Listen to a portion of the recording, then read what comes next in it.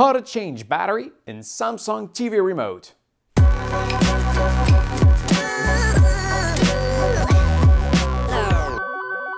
Simply turn the remote upside down and you should see an arrow. All of the back is a removable cover. Simply push it on the arrow direction and there it is. You can replace 2 AA battery.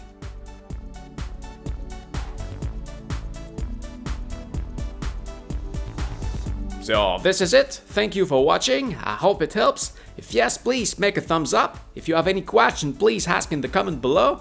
I may simply answer you or even maybe make a video just for you. So don't forget to subscribe, and what you do see back there, it's from my main channel, so please come take a look at this right there. Thank you for watching again. See ya!